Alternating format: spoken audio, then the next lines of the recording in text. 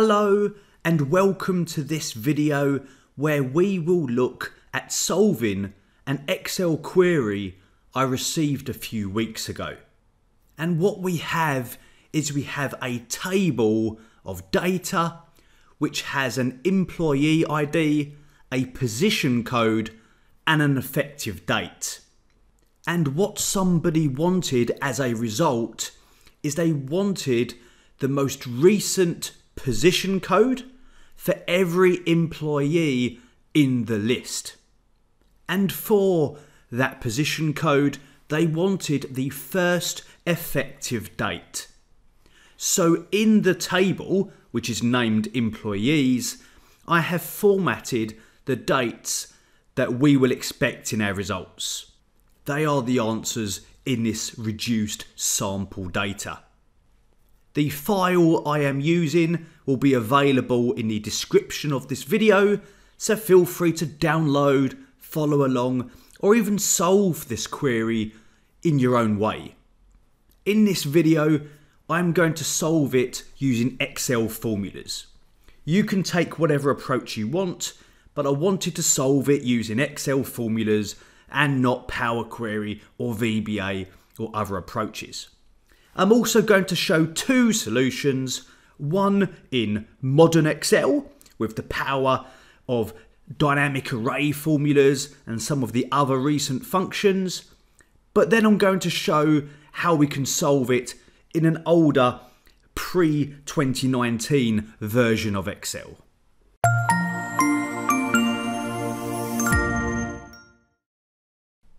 So here we go with the 365 solution to begin with. And from F3, I'm going to start by extracting every employee ID in that list. Now there are numerous ways we can do that, and I want to try and automate this solution as much as possible. It may be in reality that it doesn't need to be that automated, but let's see if we can. So being that I'm using 365, I'm going to take advantage here of the new dynamic array function named unique. If I run this unique function, just selecting the table column for the employee IDs, that is going to simply extract those, but also be dynamic in the future if this table was to increase or decrease in size. With that done, the next job is to return the most recent position code. So we can see for employee ID number 1 that they have 3 positions that they've held, but the most recent one is position 419. So that should be our result. This table is actually sorted in the correct order. So the most recent position codes are at the top, but we need our formulas to work even if it wasn't the case and it wasn't in order. So what I want to do here is take advantage of the brilliant MAXIFS function to get the position code for the maximum effective date. Now the MAXIFS function was released in Excel 2019. So those using versions prior to that will not have this functionality, and I'm going to show the second solution of how to do it without MAXIFS. But using modern Excel solution here, let's go in for it. We're going to use MAXIFS to find that maximum effective date for that employee ID mentioned in column F.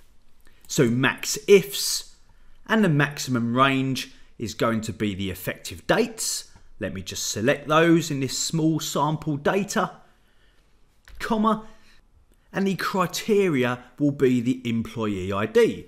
So criteria range is the employee IDs, and then the criteria is this range of employee IDs in our results table.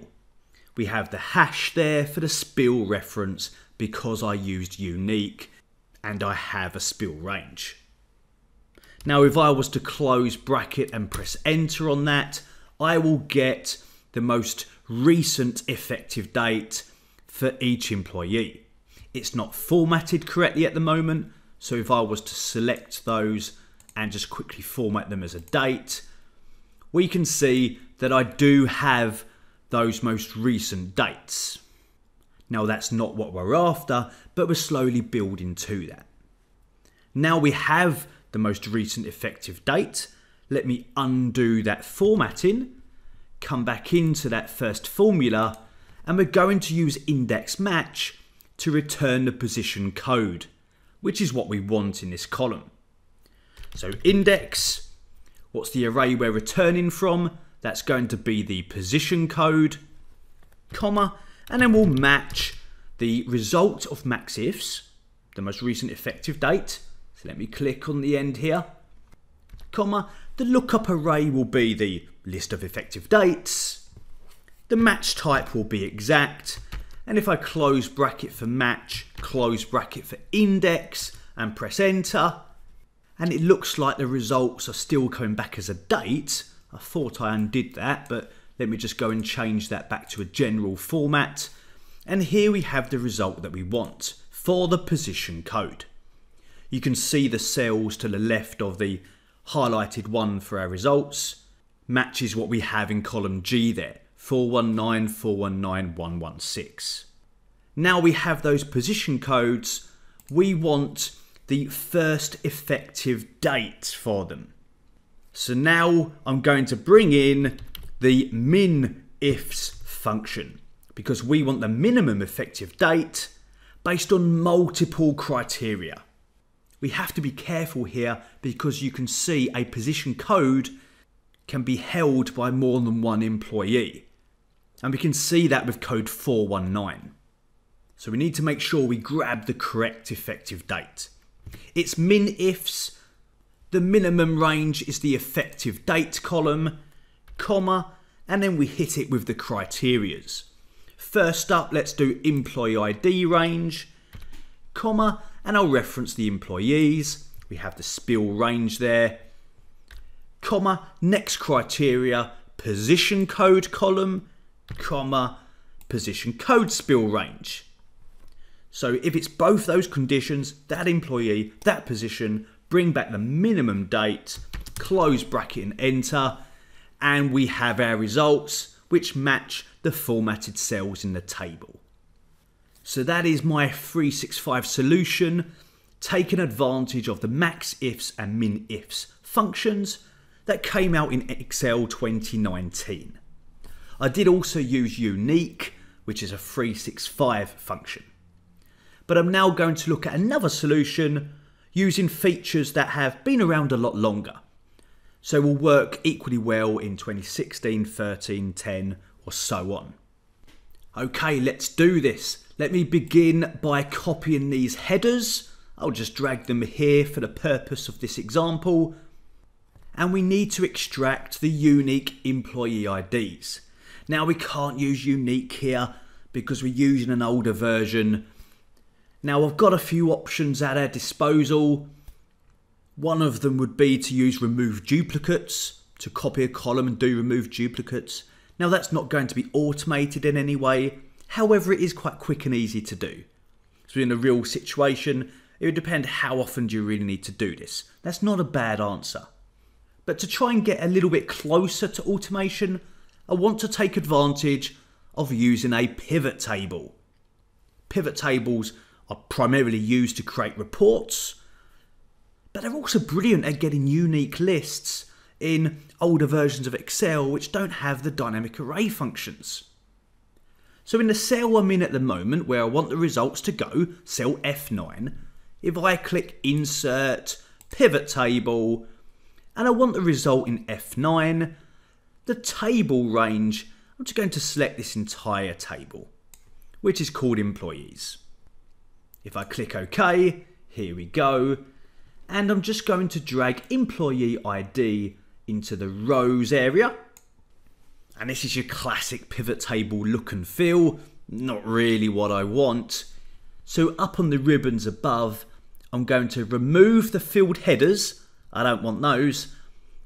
And then on the Design tab, I'm going to remove the grand totals, I don't want any of those. So we end up with this list of 1, 2, 3. Now the pivot table, quite frustratingly, there's quite a lot of frustrations with pivot tables, as good as they are, but it's automatically adjusted the column width. Now I can come up and resize that back to how I want it to be, but every time we refresh a pivot table, it's going to adjust the column width again. So what I'm going to do is come up to the Pivot Table Analyze tab, come over to Options, and I'm going to uncheck the box for the Auto Fit column widths on Update. If I now click OK, it's not going to adjust those column widths when we refresh this at the end of the video to show it working with future data. Both solutions working with future data. Okay, we've got the unique list using a pivot table. Not fully automated, but it is just a hit of refresh, just like Power Query. So not something we should really complain about. Okay, the position code, we used a MAXIFS function in the previous example, and I'm going to do a similar thing here, but we don't have MAXIFS. So I'm going to use an array formula, a classic array formula. Now I am using a 365 version of Excel right now, so I want to be careful not to take advantage of that and try and use this formula as it would be in Excel 2016 or so. To start with, let me just come back up to the previous one, just for the sake of saving time, and I'm going to copy the formula we've got and paste it in here, because I still want the index match. The difference is going to be that we don't have a MAXIFS function. So I'm going to change this to have a normal max function, and then I'll open up the bracket, and then a normal if function, and then open up the bracket. Let me just remove what's inside that if function for the moment. It may be easier to understand if we write it in from fresh. And the logical test is if the employee ID is equal to F9. Now I typed in F9 because I don't want to select the pivot table and it run that get pivot data function.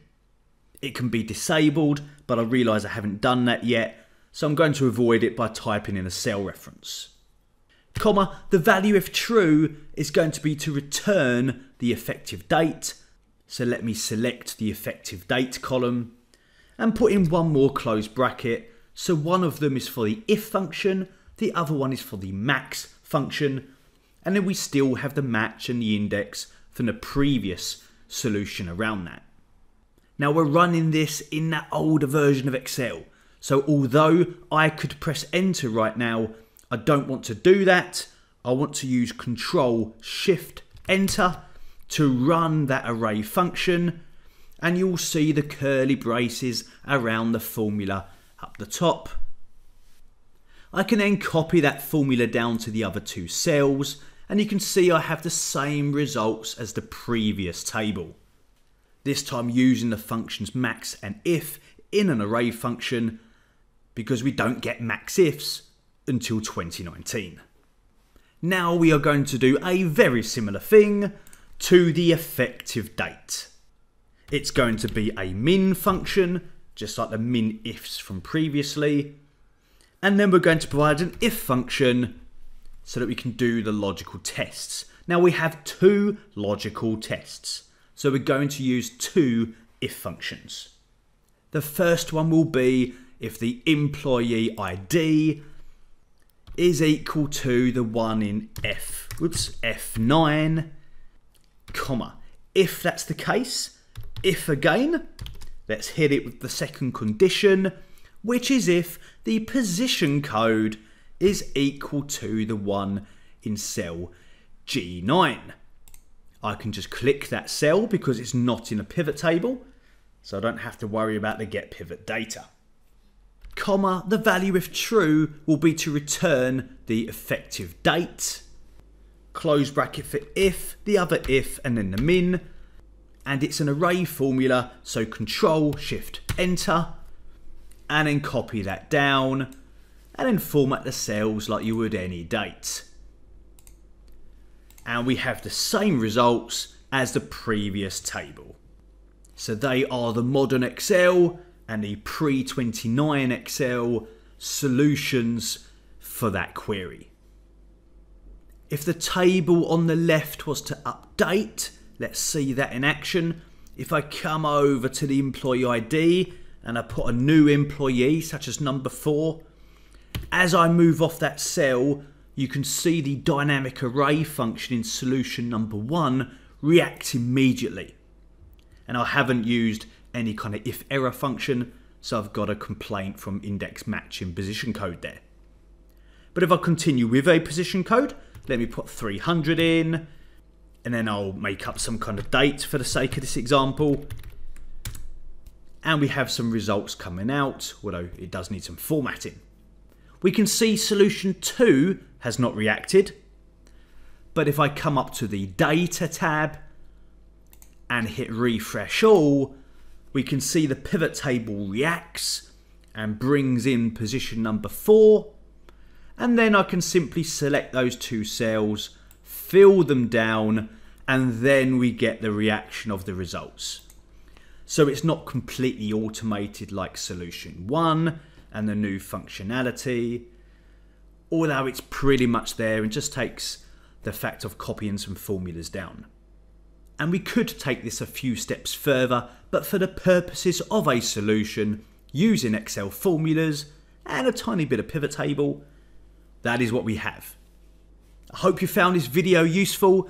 Please have a go at my solution or try your own solutions to this query. I'll be interested to see what you have, putting them in the comments of this video. If you enjoyed this video, please subscribe by hitting the button in the corner so that you receive the latest Excel tutorials from this channel. I will see you again soon.